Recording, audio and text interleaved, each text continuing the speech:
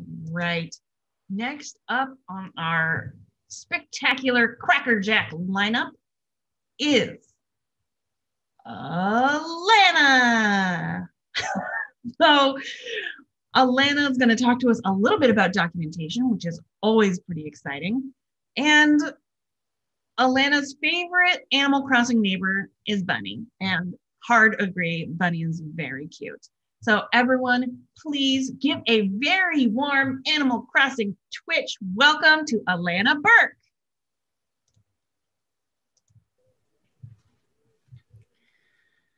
Hi, everyone. I just want to give a quick note. If you hear any squeaking in the background, that's not coming from Animal Crossing. That is actually coming from the guinea pigs in my office, who will use any excuse that they have to tell the world that they are starving. Worry not, they are not starving. They're fine. So, I want to talk today about how to keep up with documentation when you work on an agile team, as so many of us do who work in Devops. I want to talk a little bit first about me. Again, my name is Alana Burke. My pronouns are she and her. I work at Amazy.io, which is a hosting company. We have a product, Lagoon, which is our open source deployment tool. So while our primary focus is supporting our customers, we're also developing the product that helps us support them. We have a small team, just 30 people, including several folks that we kind of share across our sister companies. We have about a dozen engineers and me, the documentation writer. So I am responsible for all of the documentation with a focus on our public-facing customer docs. And my background is about 10 years in web development. I have a BS in information science and technology, but interestingly, like Chloe, I also started a career in theater, although I left musical theater in high school and started doing technical theater, and I worked quite a bit as a professional stage manager, which is kind of fun. So, keeping up with the pace of an agile team can be really, really tough, and it depends very, very heavily on how your team works, but I've come up with some things that I think can translate to any situation. So one of the first things is to invite yourself. So sometimes the docs writer can get excluded from the more technical team meetings. Invite yourself to them. You might find out that you don't need to be there all the time, but make that decision for yourself. Be accessible. So one of the ways that I have tried to make myself accessible as the team's documentation writer and to give our team dedicated spaces to discuss and look at our docs is by making spaces inside of the resources that we already use. So we have a dedicated Slack channel just for documentation related discussion, which has been super helpful. I also have a Jira board that shows every ticket that's been tagged documentation or is in our documentation epic. So that way, even if a ticket wasn't created by me or assigned to me, I can still keep track of it if it's related to documentation. Be flexible. I'm often juggling multiple projects at once in addition to speaking. And what I plan to do for the week on Monday is often not what I wind up getting done on Friday. But as long as I'm doing what the team needs to get done and what helps our customers and our company, that's fine with me. I have a plan for what I want to get done, but there's also a lot of things moving and shifting at once. And it's important not to be too rigid in your planning so that you can't adapt. It's also helpful to have a process. So how your team works from tickets to delivery can make this easier on you as the documentation writer. If your project manager writes good user stories, these stories can inform what you need to write and document, along with what the engineers need to build. Be collaborative. There's a lot of different ways that I work with the folks on my team to get the information that I need to document. Sometimes they talk through it themselves and send me a video to work from. Sometimes we have a call together. I often have folks write up a Google Doc that we finalize together, and then I move that into our documentation. And then others just give me basics and bullet points and I go from there. The main thing is trying to work with each team member in a way that suits them. Things tend to move quickly and no one on my team is ever not busy. So I want to get what I need from folks in a way that lets me do my work, but also works for their daily workflow. And again, in terms of process, sprints can be your friend. Sometimes I feel overwhelmed by how much there is to document. I think I could work here forever and still find things to document. I was at Write the Docs earlier this week, and there was a lot of talk about, things being complete but never finished. So I think following a sprint helps to prioritize and give you discrete chunks of work to tackle, so that you don't feel like you're constantly working on something without ever having it be complete. Another challenge when it comes to, did that go right? Okay. Another challenge when it comes to documentation is being aware of changes before they happen. Ideally, some of the tips that we've just gone over will help to keep you in the loop, but it won't always. So we can do more. My next tip is to monitor everything. First, keep an eye on pull requests and instruct that any PRs that are changing documentation or adding to documentation be assigned to you or your docs team. But unfortunately, that relies on humans to tell you what they're doing, and that's not always reliable either. So far, here are some of the best ways that I found to stay on top of things. Attend product team stand-ups to be aware of current and incoming changes. Have regular calls with the product owner. Luckily for me, the product owner is my manager, so we're always having one-on-ones. Skim the relevant Slack channels. These may be channels that you don't actively participate, but only lurk in. Again, invite yourself. Give yourself permission to participate in them. If engineers are discussing a major change that you've never heard about, say, hey, when is that scheduled to roll out? Do we have a ticket for that? Are there docs? Find out.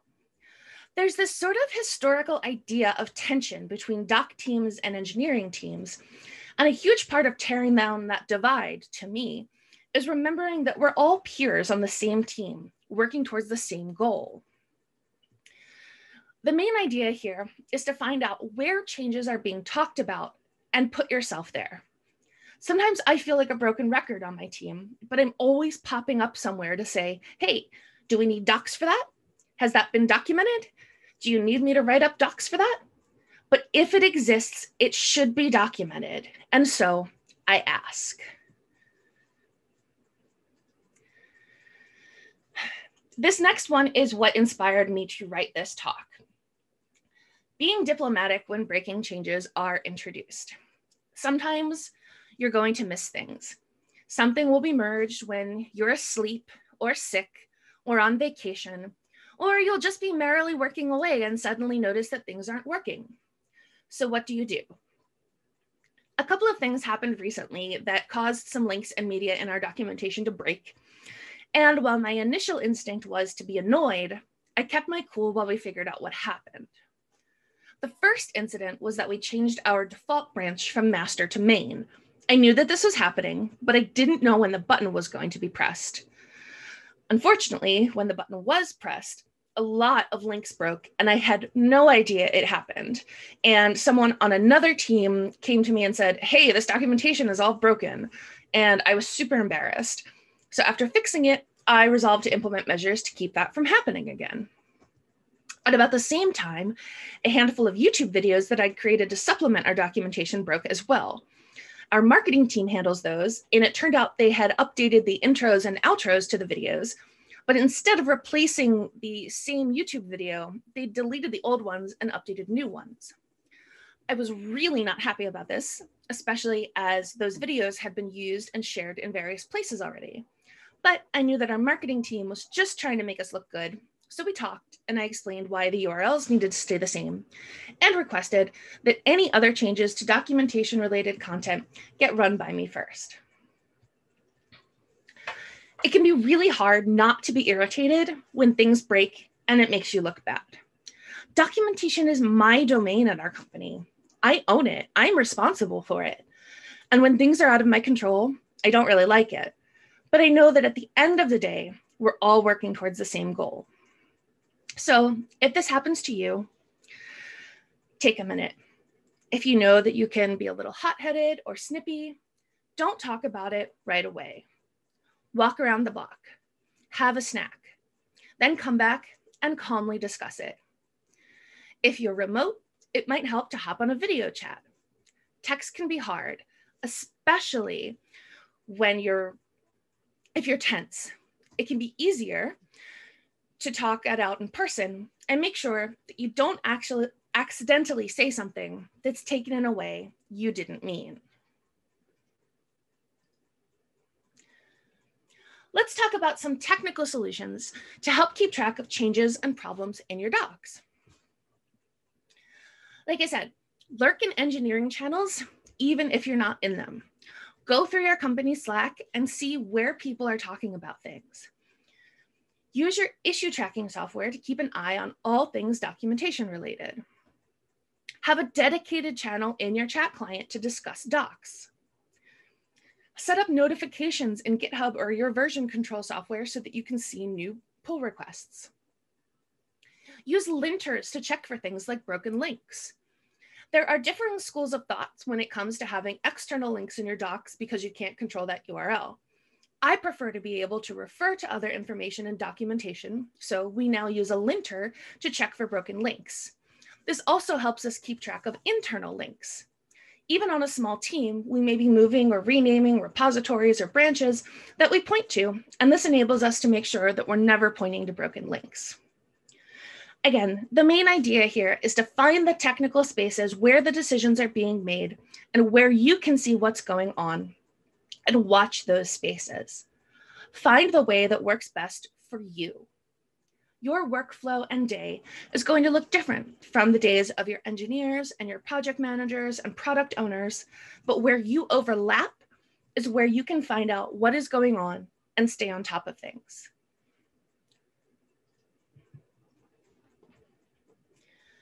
How to prioritize when you have to catch up to changes.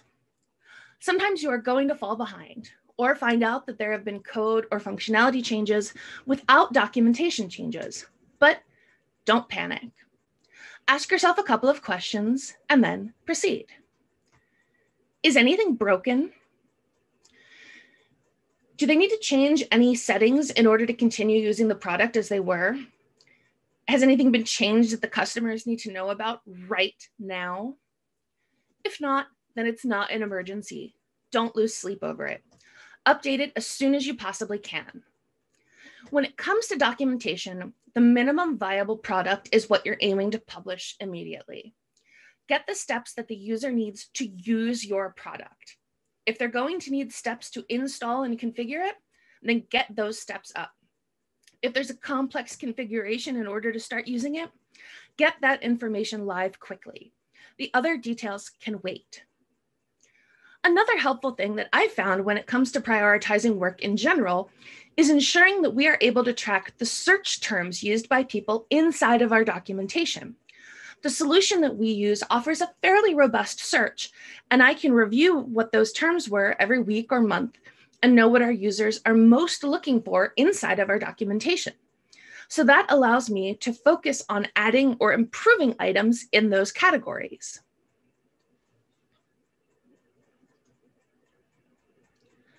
Organizing your odds and ends. So don't make more work for yourself. I write a lot. I write internal docs, customer-facing docs, sets of docs that are delivered to customers. I have notes, bits of docs, half-written docs, presentations, abstracts, you name it. But it's all completely perfectly organized, both on Google Drive and in my computer and in my handwritten notebook. So if somebody asks about something, I can find it. I title and date everything. There's no untitled documents floating around in my Google Drive. So if it exists, I can find it and search for it. I never have to write something over that I know I've written because I can't find it. So take the time to keep everything organized and searchable so that you don't have to do your work more than once.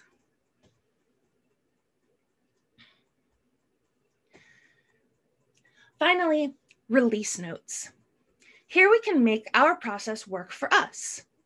In an ideal world, you've already been writing good user stories, commit messages, pull requests, so you shouldn't have much left to write. This is also something you can make easier with templates. If you template everything, you can collect all of the information from your PRs, your commits, your user stories, and that should give you what you need for your release notes. Collect this information, make it useful, and make it readable. If the information in your release notes isn't useful and human readable, why would you bother with them? There's no need to write a long, clever paragraph, but do give your users actual information. What issues have you closed? What security threats have you addressed? What bugs have you fixed? What documentation have you written? So that was a lot in a short talk. But one resource that I used very heavily while working on this talk was The Product is Docs, which I think is a really fantastic book. If you interact with documentation at all, it was written by Christopher Gales and the Splunk documentation team. I highly recommend it. I got a ton out of this book and still reference it occasionally. And again, I know that was a ton of information in a short talk. So if you have any questions, I'd be happy to answer them in the speaker Q&A or on Twitter at aberk626. So thank you.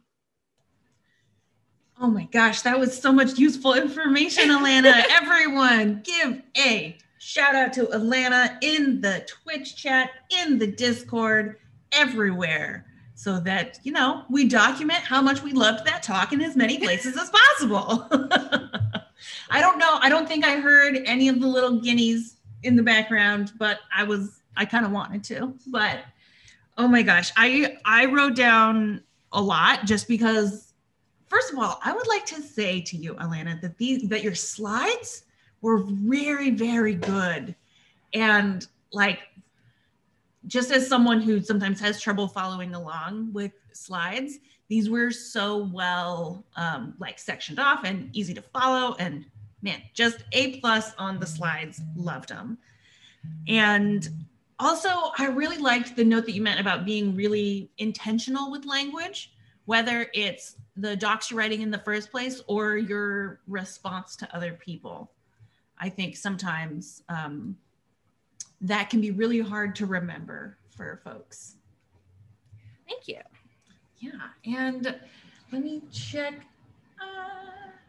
Okay, are you okay with a question on air? I'll do one for you. Oh, absolutely. Okay, how does your team do commit messages? Do you have a process, or do you do conventional commits? Do you have any feelings there? Oh, we have a pretty standard template that we just have in GitHub that comes up and asks you, you know, what is this commit for? What is it closing? What is it doing? What does it address? It asks a fair amount of questions that not everybody fills out. Sure. But if you do fill them all out, it gives you a pretty nice long commit message. Same with our pull requests. Or wait, I'm thinking of pull requests. Yeah, commit messages, I think we have a general process of like put a useful commit message, the standard, and then our pull requests have a template. That's fair. I mean, I personally, as someone, so in a previous life, I was a writer, and templates are so helpful.